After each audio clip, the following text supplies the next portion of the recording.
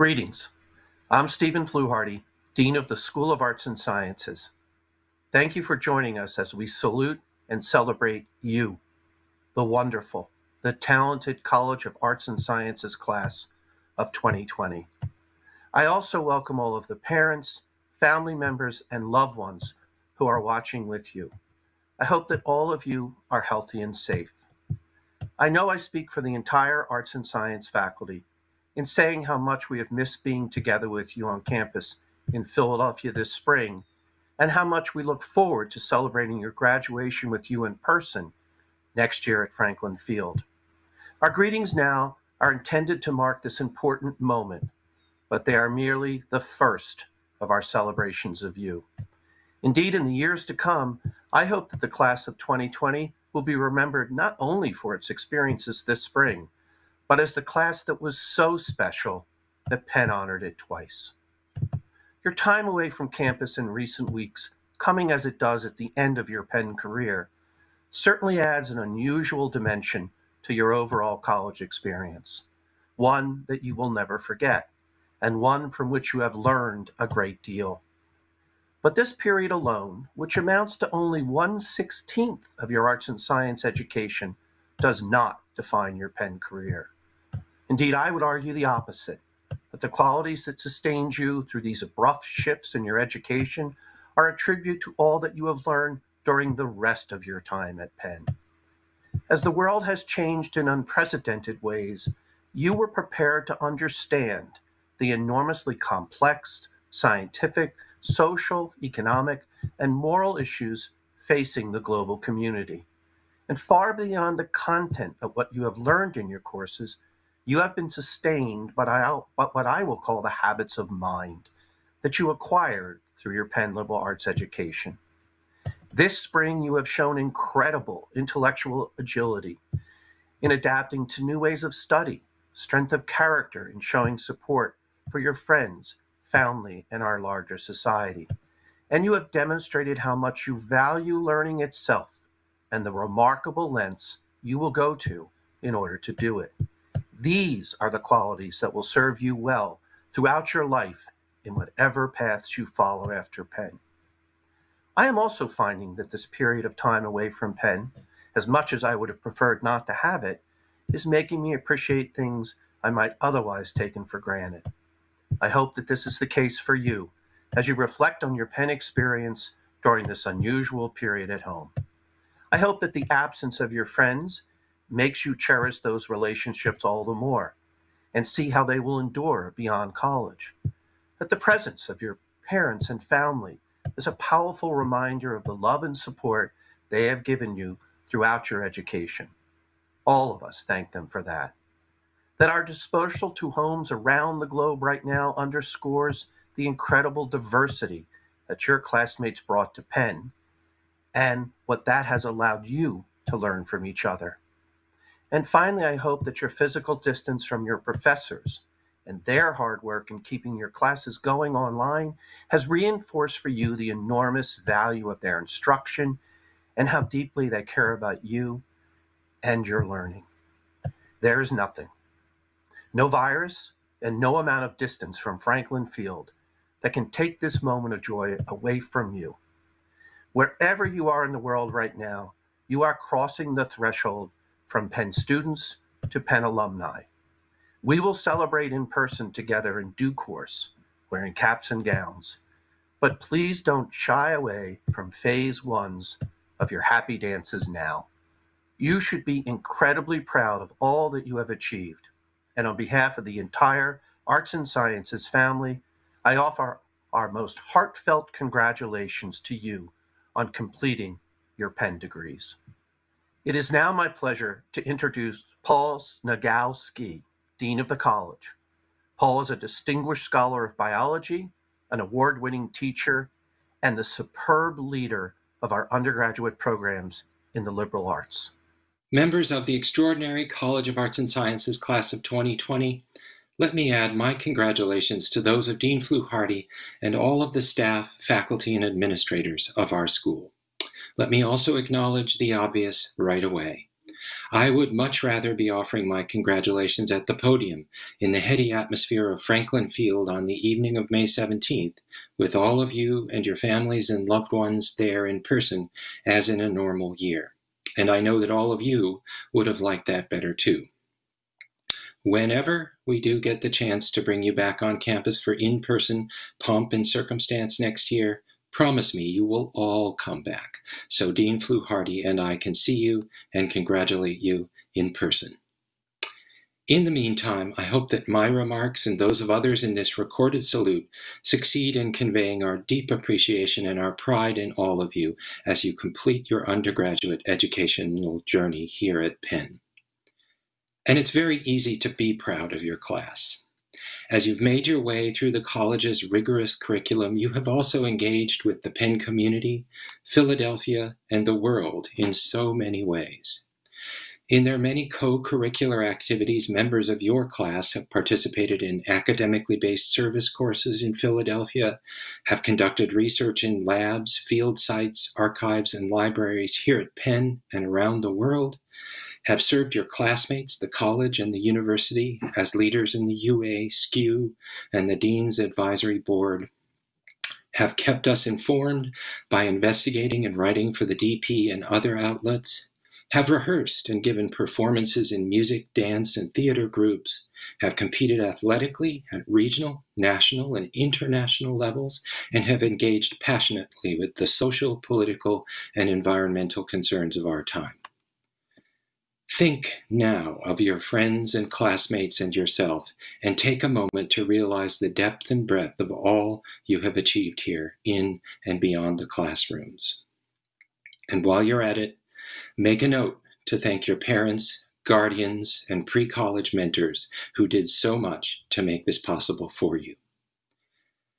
As graduates of the college, you are now the holders of an academic credential that is distinctly American in its history and its promise for the future, a degree in the liberal arts and sciences.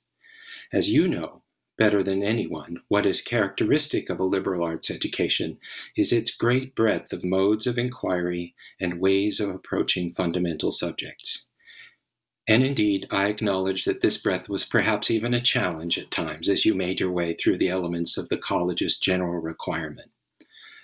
But reflect now with great pride that as holders of a degree from the college, you can calculate, analyze, write, speak, interact across cultures both within and outside the U.S., can take account of history when considering the present and the future, can participate and appreciate in the arts in their diverse forms and manifestations, can recognize the value of real science in your everyday lives, and yes, can recognize BS, nonsense, and pseudoscience when you see it. The meaning of the liberal arts is there in what you have achieved. These are the ideal capacities of a free person in a global society, and they are now yours. And yours is a historic class. It has been many decades, really not since the 1960s and early 70s, since a college class graduated under circumstances as extraordinary as those we face now with the COVID-19 pandemic. You will leave the college into a world that is very different from what we might have imagined just a few months ago. But I speak for all of us here at Penn when I say that we know we will see you make sense of our times. Members of your class will produce the great works of art that help us understand this time, will become the scientists and social scientists who work to prevent another pandemic from happening, and will do the work of ensuring that the inequities this pandemic has exposed in our world diminish in the future. For this is what you have made yourselves capable of in all your academic work and engagement here. College Class of 2020, this is not the end of our celebration of you. It is the beginning. All of us look forward to celebrating in person with you next year, but beyond this, we look forward to staying in touch personally and celebrating your successes into future years and decades. From all of us in the college, faculty, administrators, and staff, you have our deepest love and pride as graduates of our institution. Congratulations to all of you, the extraordinary class of 2020. Our next speaker representing the class of 2020 is Lucy Hu. Lucy is from Auckland, New Zealand. She's a political science major with a minor in survey research and data analytics. This spring, her honors thesis jointly received the Leo S. Rowe Memorial Prize for the best thesis submitted on a topic related to comparative politics and/or international relations. She was also inducted into Phi Beta Kappa. Lucy served as a student fellow with the Program on Opinion Research and Election Studies, where she conducted data analysis on midterm elections and the civic engagement of immigrants in Philadelphia and Atlanta. She also interned at the Penn Biden Center in Washington, D.C. During her junior year, Lucy studied at the University of Cambridge, writing a dissertation on race, immigration, and Brexit, which was published in the Dartmouth Undergraduate Journal of Politics, Economics, and World Affairs. She presented this research at the Ivy League Undergraduate Research Symposium in 2019. Lucy's campus activities included serving on the board of the Assembly of International Students, co-founding Australians and New Zealanders at Penn, and writing an opinion column for the Daily Pennsylvanian and winning its Columnist of the Year in 2017. After graduation, Lucy is moving to Washington, D.C. to join a political polling and public opinion firm. August 25th, 2016. Our first day of new student orientation.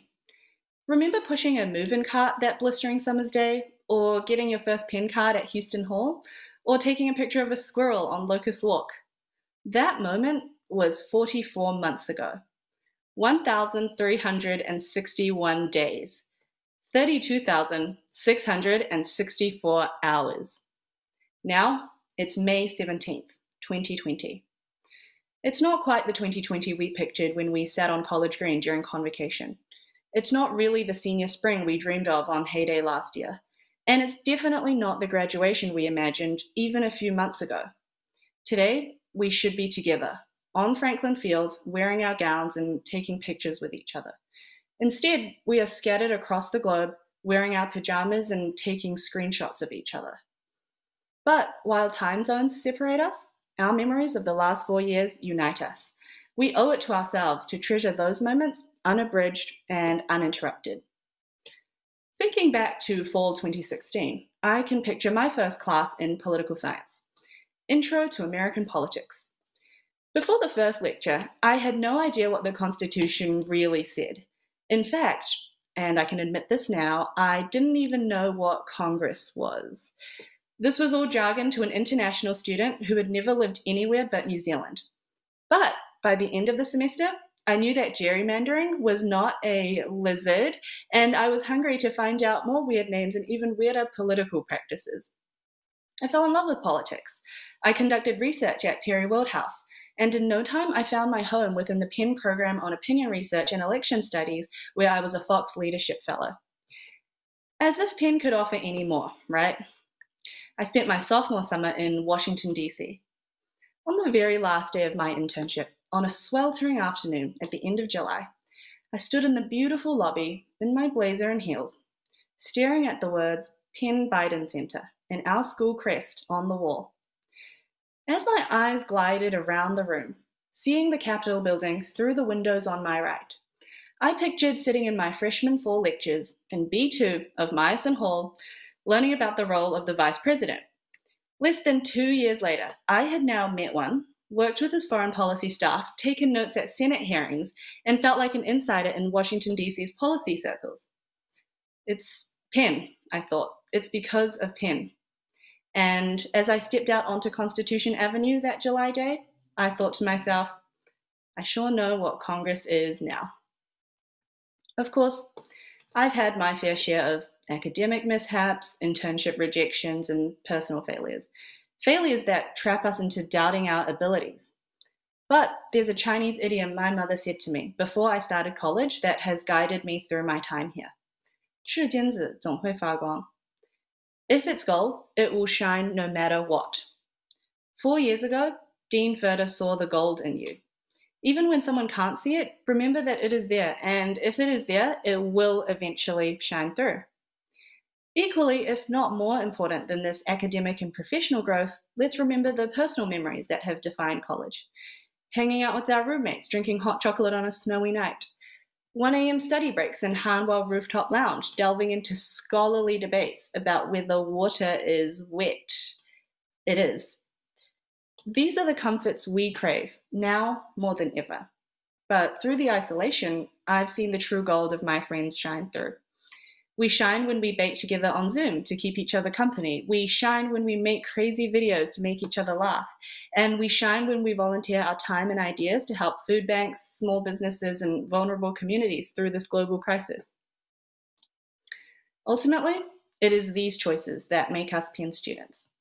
The opportunities that we've had come with an immense responsibility, especially now. We have asked a lot of the last 4 years, and they've delivered. But now we must consider what the times ask of us. Penn has given us privilege. Penn has given us a pedestal.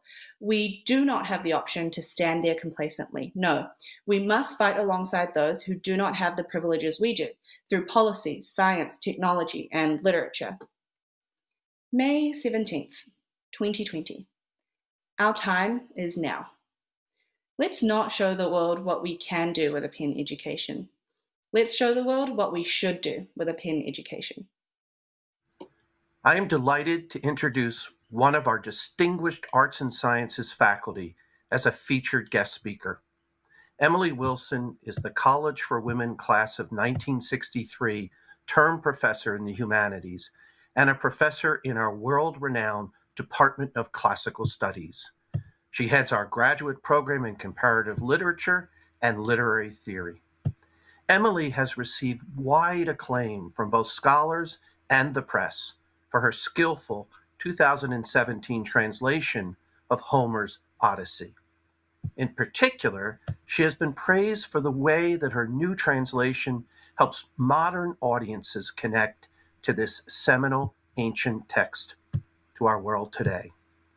Among the accolades Emily has received in the wake of its publication have been a 2019 MacArthur Fellowship, known informally as the Genius Grant, and just a few weeks ago, a prestigious Guggenheim Fellowship. I am grateful to Emily for speaking today. I'm truly honored to be virtually present with all of you at a graduation ceremony unlike any other in Penn's long history. Thank you for joining me wherever you are in the world. I want first to acknowledge that things are very hard right now in many different ways. This is a time of terrible loss. Some of you have lost family members. Some of you are far away from the people you love. Your families are suffering from terrifying economic losses and the loss of normal ways of life. Job prospects look very different now compared to a few months ago. All of you experienced huge, unexpected challenges during this past semester. You never anticipated this kind of graduation when you began at Penn 4 years ago. All of you have worked extraordinarily hard for this moment, and all of you deserve to celebrate your accomplishments with a joy and sense of excitement that can be hard to achieve in this time of physical distancing and lockdowns. Change can sometimes seem so total, so overwhelming that we are paralyzed by it. Sometimes we stop feeling like ourselves. It's hard to keep moving, to keep on the journey or odyssey of our lives. I want to talk today about difficult journeys and about how to meet the obstacles we encounter on the way. My main claim to fame is that I created a new translation of The Odyssey, capital O, an ancient Greek poem from around 3,000 years ago. One of its most famous moments is when Odysseus and his men are trying to get through the narrow strait between two terrifying goddesses, one on either side. Charybdis, the cacophonous whirlpool who sucks whole ships down to the bottom of the sea, and Scylla, whose 6 dog-like mouths seize and crunch up human beings whole. Odysseus, a war veteran, responds in entirely the wrong way to this unprecedented challenge. He ignores the excellent expert advice he's been given by another goddess, Circe, to keep moving as fast as possible, to get himself and his men out of the way. Instead, he He straps on his glorious battle armour, stands up looking all macho and impressive, and confronts the whirlpool, as if this were the same kind of challenge as those he's faced during the Trojan War, encountering mortal opponents on the battlefield. It doesn't go so well. While the leader is showing off, looking in the wrong direction, Scylla swoops down with all her 6 canine heads and swallows up 6 men.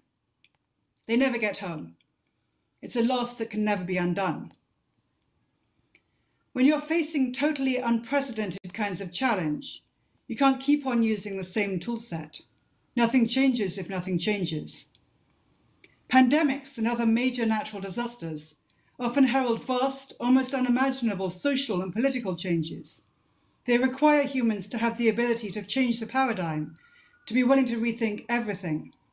To survive, we may need to change in ways we never imagined. Sophocles' Oedipus wants to use the same skill set that has worked for him in the past to fix the terrible plague afflicting his city. He thinks he can do it by being quick and good at puzzles and smart. He doesn't realise it's a new kind of problem. The problem is himself.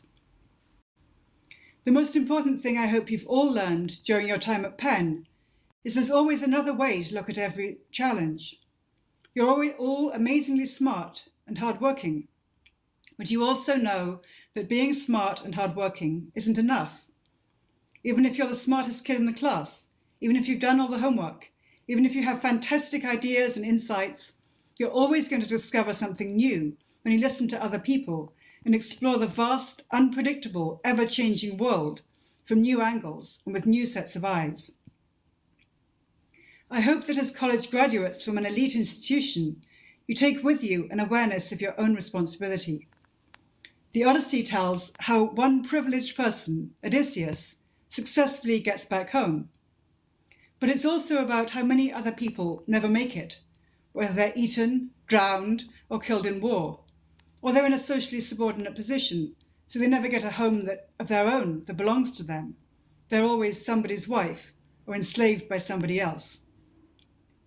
I hope your time at Penn has taught you to listen and pay close attention to other people's perspectives, including marginalised voices, even when they're challenging or scary, and to be aware of how much is missing if we assume we already know everything and look only to our own side of the story. Be willing to start over, to realise all over again, like Socrates, you know nothing.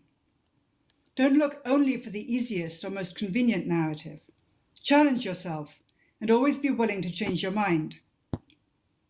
In a world where there's so much partisanship, so much mistrust of expertise, you, as smart, well-educated college graduates, need to fight as hard as you can to discover, acknowledge, and tell the hard truths, the forgotten stories. And as you travel through life, don't think only of your own homecoming, your own personal journey. Think about how you can create a better world for people around you. Don't let your companions on this planet get eaten by the 6-headed goddesses out there. Take care of each other and the world you're building together. We will never get back to Ithaca if Ithaca means a place in the past, but we can strive to make a better kind of community in the world of the future. As the Quaker saying goes, I shall pass this way but once. Any good that I can do, or any kindness I can show to any human being, let me do it now, for I shall not pass this way again. In your journey through life, I hope you will all take on big projects, aim high, change things for the better in your chosen field, and make the world a better place. If it's hard to look far ahead in this moment, then in the immortal words of Anna from Frozen 2, a movie my kids and I have watched many times during the lockdown, take a step, step again. Just do the next right thing. I've learned from my own work, translating big epic poems, that every massive undertaking can be broken down into small steps you do every day. The steps add up. I want you all to begin to take small steps every day to begin your own transformative epic journeys. I want you to step forward with courage, integrity, and joy, with awareness of how much magical new energy your voices can bring in whatever you choose to do. There are so many different ways to be a hero or to be a goddess. You are amazing to have got through the last 4 years, and especially the last few months, and made it to this point. It's time to bring your talent and energy into a new world that needs you more than ever, to take on challenges unlike anything people have experienced before. I'm going to end by quoting from the contemporary poet Maggie Smith from her forthcoming collection. Quote, "Remember that the ending of one thing is the beginning of another. Know that there is room enough in this life, with its many endings, its many beginnings, for things you could not have imagined last week, or last year, or 10 years ago. Remember that you are playing the long game. Take your time making the life you want. Take your time, but do not stop. Keep moving." Well done, Penn graduates. Congratulations and good luck on the journey ahead. Thank you. Our deepest thanks to Professor Emily Wilson and to graduating senior Lucy Hu for their inspiring contributions to this college salute to the class of 2020. As we close this ceremony, please note that the college graduation webpage contains links to a graduation photo gallery of the class of 2020, a roll of majors in the college and the students graduating in each major, and video tributes from notable college alumni. From the college and the School of Arts and Sciences to all of you, graduates, families, guardians, and friends, our warmest congratulations to the college class of 2020. We will miss you, but we hope more than ever to see you again sometime next year when we all celebrate in person. For now, all the best from all of us.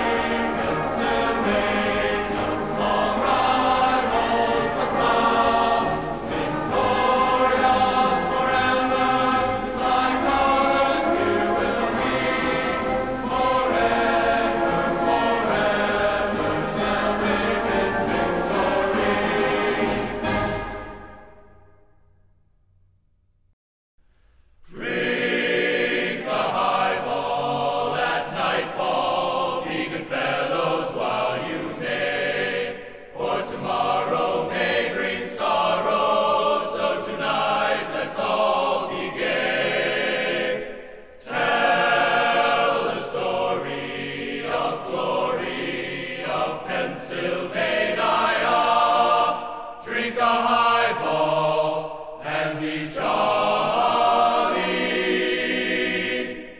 Here's a toast to dear old Penn. Cheer Pennsylvania, cheer evermore. We're here to see the red and blue score and score. And when we give a resounding hoorah, hoorah, ever loyal to old Pennsylvania.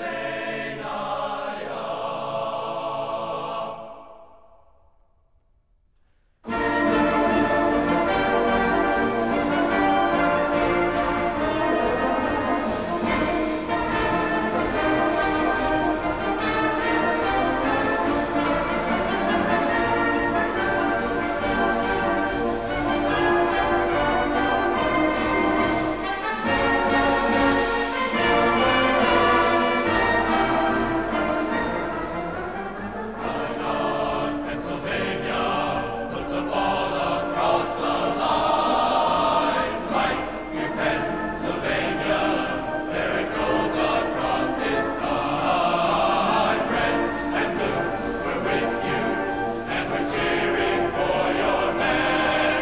So it's fight, fight, fight, Pennsylvania. Fight on, fight on, fight for Penn, fight for Penn, fight!